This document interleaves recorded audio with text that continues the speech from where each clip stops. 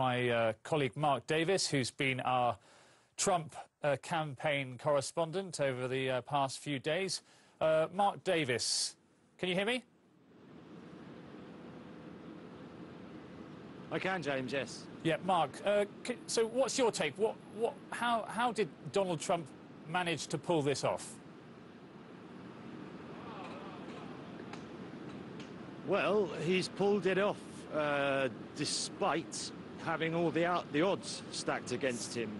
He had an electoral map that was hugely in Clinton's favour. He was faced with a shrinking Republican demographic. He had far fewer campaign funds to spend. He was up against the exciting prospect of America's first female president.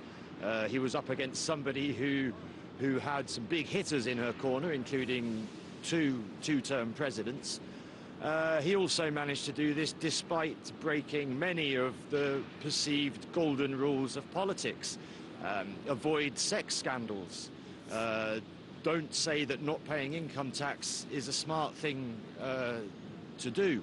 Don't offend half of your electorate and an entire neighbouring country. Stick to the facts. So despite all of these things, he's managed to win, and he's managed to win decisively. But I wonder to what point it's despite these things, and to what point it's in part thanks to these things that he's won. The fact that the odds were against him made him the outsider. It made him the David to Goliath, or the Rocky to Apollo Creed. The fact that he's broken all these rules of politics, it was for many people a breath of fresh air. They're sick of the ruling elite, the Washington establishment, and so it's perhaps in part due to what he was up against that helped him to win. And I think another thing was his strategy. His strategy was simple, and it was effective, and it turned out to be smart. His strategy was based around you start by attacking your opponent's character, and then you attack your opponent's character some more, and when you're finished doing that, you attack your opponent's character.